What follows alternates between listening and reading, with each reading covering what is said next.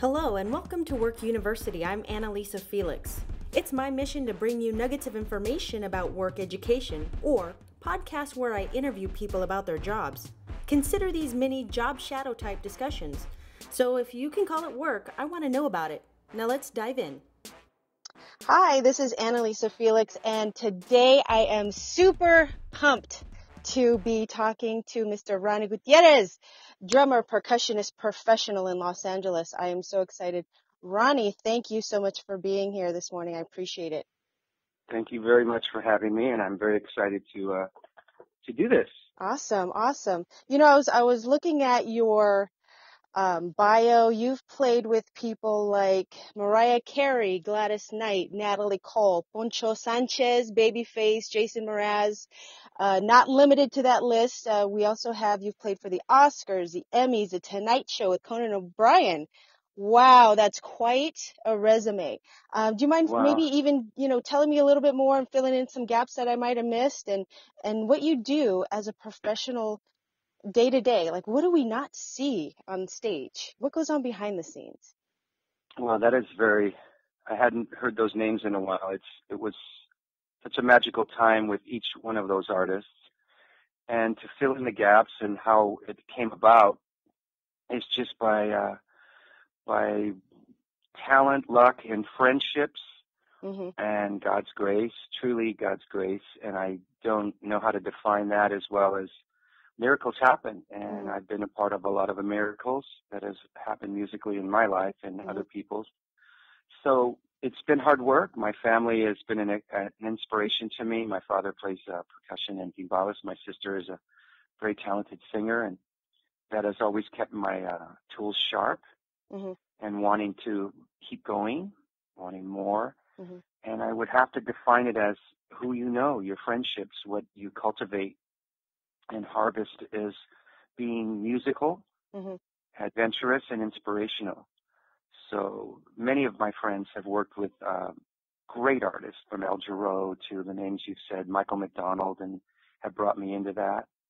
And it's been knowing what to do, having my gift really in tune. I once heard a man say that a great athlete does his best work off season. So if I'm not performing, I'm practicing. And I heard something really great the other day, Annalisa, that if I'm not on a gig, I should be at somebody else's gig, learning and really just checking out what's going on today, what the young guys are bringing to it, what the old guys still have to offer. No doubt. And it's hard work. And right when you think, I've got this happening, you get splashed with, oh my gosh, now what? And you have to just start over and work harder. And then it gets easier and it doesn't. And then it gets easier and it doesn't. It's been a wonderful career of knowing that it gets better and this isn't over. It's just around the corner that it's going to happen again. And that's been my experience. Right. So with all of these on your resume, does that mean you have to have your Screen Actors Guild card and a passport that's ready to go? And because at any time that you could just get a job and you have to go? That's really a great question. Yes, I have to have my passport updated at least 6 months prior to the expiration, always. And I am a member of the Musicians Union, which is a local 47. And I have done SAG things for events and sidelining where I've done a commercial behind an actor or something like that. It's been really great, but you have to be, they call it Taft-Hartley. One is the Taft-Hartley. If you aren't a member of SAG or AFTRA, they allow it to go one time, but then you have to get your membership. But those are great questions for musicians that want to do more than just play down the street at the coffee house or a singer-songwriter performance. Now, for a musician or for anybody looking at you or any musician on stage, it is such a sight to see. Now, after the show's over, good or bad? No, it's so exciting. There's so many emotions. I mean, I want to talk about that also, but after the show is over, what do you have to do to make sure you got that next job, or the administrative piece, or the things that maybe we don't think about, taxes and scheduling and marketing, somebody just wants to That's come up and really play a good. guitar. Yeah, that's really good stuff people don't ever take into thought, because all that matters in a big way if you want to be successful in doing this right and making a decent living, not just a get-by living. Mm-hmm. So what you're saying is, like, when you're on a job, you have to really be present, just not thinking about anything but where your feet are, Right. because you're only as good as your last job, and that's someone's going to recommend you. Right. Someone's going to bring you in, someone's going to see you, and that's always the inspiration whenever you're getting ready to go to the gig. Be your best. Take a shower. Some people just wet their hair and go with it. And that might work for some people, but some other people really notice, I want this guy or this gal on my show, on my job, Mm-hmm. on my tour, on my session, my next session, whatever it might be. You have to be ready. Mm-hmm. So that means all your instrument has to be in great shape, not half there. You can't bring just some of it. Mm-hmm. You know, one guy said to me, over prepare, and when you get there, just go with it. And that's really being a great musician, not a great guitar player or a great bass player or a great drummer, but a great musician that just so happens to play guitar, bass, or drums. Right. So what you're saying there, and always, always ask, what could I do for you? What can I bring? Is this good enough? Would you like some more? Always. What would you like? And who doesn't like hearing that? Mm-hmm. How can I help you? How could I do this better? And that's very rare in these times we're living in. People just don't know to ask that. It takes years and years and years of experience to find that sweet spot. Right. Now, when you're talking about always being ready, always, if you're not playing, you're listening and learning. But then that brings me, you have to have your health in gear. You have to have enough sleep, because I'm sure musicians are up late at night, and you have to make sure that, if somebody says, well, we got to go, we got to do this, you have to be up on it. And as far as, healthy eating and drinking and things like that, tell me a little bit about that. This is excellent. No one ever takes this into consideration, but there are such strong factors in being a great musician, a punctual musician, and a healthy one. Mm-hmm. It's so important, because you might get a booking of a flight of a red eye, and then you're flying all morning, and then you get to your destination, and instead of going to the venue to do a sound check, you have to wait in a lobby because they don't let you in your room till 2 o'clock or 3 o'clock. Oh, yeah. So you might want to just eat lousy food, but right. You really have to be mindful and bring maybe some granola or nuts or a protein bar. Mm-hmm. Always hydrate with water. A lot of people don't remember to do that, and it's very difficult. Oh, sorry, my Lulu was inviting herself in this conversation. But and the most important thing is to try to eat healthy. When you go to an airport or you land somewhere, ask the concierge, where's a really good health food place or a great restaurant, and you look for the clean food, and you look for that. On an airplane, you can advance a vegetarian plate if you don't eat something, or you can find out what exactly they're serving if you have a moment. And oftentimes, whoever you're touring with or performing with, they'll always look out for you because they want you fueled and ready to go. So that's really challenging. But there is something you said about paperwork and taxes. That's so important. And you really have to have people do it. If you're trying to do everything, you might slip and leave something undone. So you really have to ask people and invite people in your circle to help you with these things. Right. A good mechanic. You can't have a half-assed car to a job that's far away. What you're saying, a place to work out and an outlet to exercise. That's always really, really a good balance when you're performing or practicing. Yeah. You have to get away from your instrument for a minute and breathe fresh air, get in the sun, and do such things like that. Right. Good question. Oh, thank you. Now let's switch gears a little bit here. What is the difference between being a drummer and being a percussionist? Okay, those are two different roles, very important and very different. So the drummer actually drives the bus. They call it driving the bus. He actually sets the tempo and grooves. A lot of people don't know harmonics and chordal structures, but they know a pocket, they know a groove, they know a feel. So that's the drummer's role. and he has to definitely support the vocalist or the artist that he's performing with, whether it be a pianist, a guitarist, or a saxophone player, again, like a vocalist. So that's what he does. He keeps the tempo right. He can make the group dynamically loud, or he can crescendo or decrescendo the music in any which way. So the percussionist role is colors and that little feel of, how can I say it? I like call it sweeteners.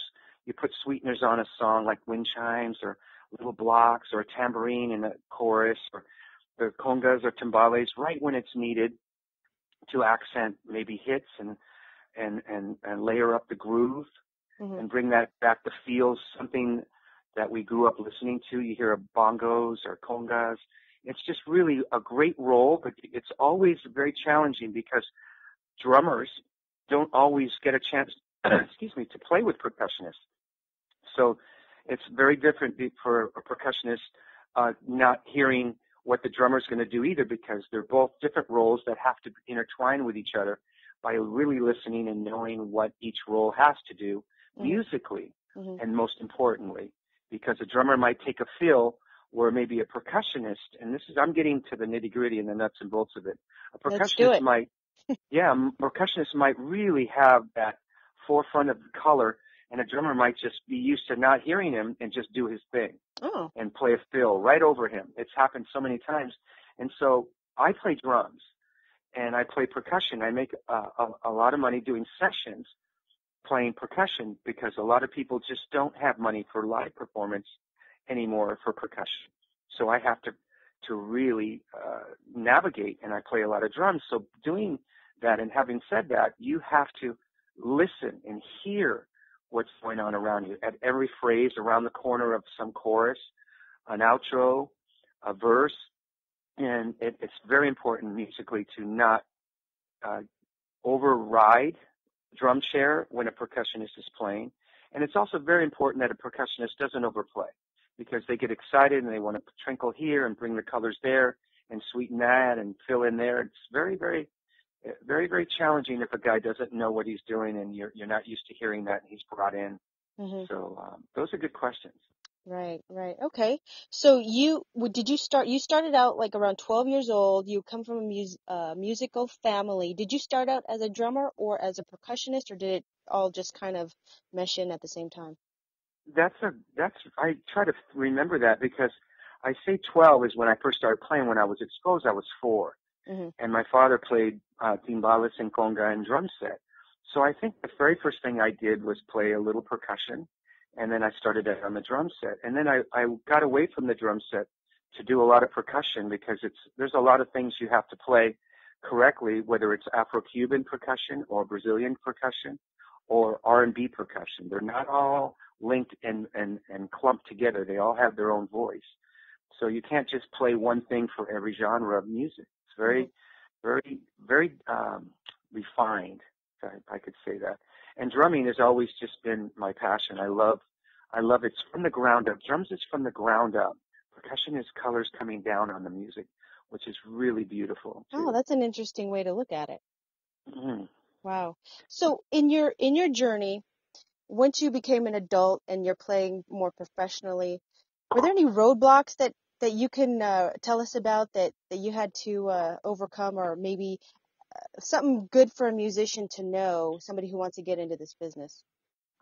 Roadblocks, they're everywhere. I call them gatekeepers, where you want to get in a circle or in a camp of a musical situation, and there's somebody that knows somebody else, but you would be perfect for that job, and your tenacity wants to bring you to that, and you just don't give up on it. There's always a gatekeeper, and you cannot let yourself crash and burn over not getting the job or a particular musical situation you really think you should be doing. Right when you think it's going to happen, nothing is what it seems. And right when you think it's not going to happen, nothing is what it seems. I remember, I'm going to just share with you this little story real quick. I had this friend named Steve Russell, who was a guitar player, and he was really great. And he asked me when I was living in Orange County at this particular time. I was very young, right out of high school. And he said, can you give me a ride to Knott's Berry Farm? I'm auditioning for the summer concerts at the park at Knott's Berry Farm. And I said, sure. His car wasn't working. I give him a ride, and I'm in the bleachers waiting for him to audition. And the drummer didn't show up to help his audition along. There was a keyboard player, a guitar player, a bass player, but no drummer. And he said, well, you're going to have to come back tomorrow or next week. He said, no, my friend plays drums. Can he help me through the audition? And I called me over. I played a swing groove, a country beat, I'll never forget, and an R&B backbeat groove. And so we're walking away, and they said, hey. And I said, Steve, they're calling you. He goes, no, you. And they offered me the job for the summer. And they What? did friend. Yeah, and that intern changed my whole life from there. It just, and I never saw that coming. I had no idea that even existed. And that just led me to the East Coast and New York and Boston, traveling with different shows and different artists. So you never know. You always have to be ready, and you never know what might be around the corner. Wow, that is a great story, Ronnie. Now, what do you say to the person who always has a deep inner desire to play music, but is always just afraid to give it a try? Well, that's me. What? Even after playing, yeah, sure. I'm How only so? human. I'm only human, and sometimes I in my job in music, you have to make it feel good. You have to bring the right feel. You have to capture the feeling. So how do you turn that off? It's so hard. So it's hard not to feel everything, and even emotion when you're off and on the stage. It's hard. Who teaches you to channel that off and on? It's very, very challenging. So when you're really trying to decide, what should I do? Should I do this or what? You got to go for it, because it'll define what you are going to do or what you're not going to do. And you'll know it in your core. Right. You really will. You know, that's so interesting, because when I think about concerts that I've seen or shows or even, small clubs, as an audience member, I don't think about, maybe that person's fighting with somebody in their life right now, or maybe they just, had a fender bender or whatever, because they bring it and you don't know what's happening. And maybe on their end, they could probably have all these things going on that we don't even know about, So how do you, So true. how do you flip that switch and just, or flip it on and turn it on, I guess? How does that? Well, it's experienced. You have to, when you're in it, you just have to know this is what you're doing. I know a little short story here of Buddy Rich. Everyone knows the great Buddy Rich that is no longer with us, but yet he is. This bass player friend of mine that I was living in a complex with in the Valley said one of the last jobs Buddy Rich had, he was on these health kicks, and he was passing out right before a show, and two guys were dragging him to the stage, and his feet were being just dragged along. He wasn't even awake, and they were shoving honey, and they were shoving sugar in him to get him awake and slapping his face. And my friend was peeking behind the curtain. The management yelled, get on stage, get ready. And all of a sudden, the microphone stated, ladies and gentlemen, Mr. Buddy Rich. And the guy, Buddy Rich, just stood at attention, pulled the curtain back, and went on stage. Oh, played wow. amazing. My friend said he played amazing. And he didn't do the encore. As soon as he waved goodbye, he went behind the curtain, he collapsed. Oh, my gosh. So a lot of people have this in their DNA. Yeah. They just do. And some people have it and they don't know they have it. And you just do it. When you're put in the situation, you just do it. You just do it. Right. I love stories like that. And that's what's always kept me alive. I'll never forget this great drummer named Peter Donald. We were behind Carmelo's, which is a jazz club that used to just bring great music in and out, off Van Nuys and Ventura. And he said a great thing. He said, you got to be nice and good to everyone, because you see the same people on the way up as you do on the way down. Oh, yeah. And that holds tight. That still holds tight, whether you're selling dirt or diamonds. Right. Absolutely. Now, I know you have a CD available, and I actually have it. Love that. And that is so awesome. And you were talking about having a gift. Ronnie, I've seen you play, and your gift is so awesome. It's like, because I've seen drummers play, but then I've seen drummers play. And you almost dance with the instrument that you're playing. and even throw in little things like you said, the sweetener. You throw it in, you're like, whoa, wasn't expecting that. That's really cool. And it really brings an energy across from your playing to me as a part of the audience. I've seen you play many times, and it's just such a treat to watch you play. Oh, it's so awesome. Just wanted to tell you that. And your gift is just so amazing. Well, thank you. You filled up all my jars. Awesome. Well, I'm going to wrap up. I want to thank you for, sharing your gift. Thank you for, sharing your information, with those who are maybe thinking about, getting into music as a profession, and sharing with us some of the things that go on behind the scenes that maybe, you want to think about if that's what you want to pursue. So thank you so much for talking with me today. I appreciate it.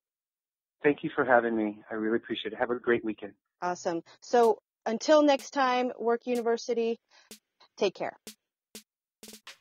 Thank you for taking the time to listen to the podcast today. If you have any questions or comments, or if there's a job you want me to look into, email me at workuniversity4u@gmail.com. That's workuniversity, the number 4, the letter U, @gmail.com. Thanks so much, and we'll see you next podcast.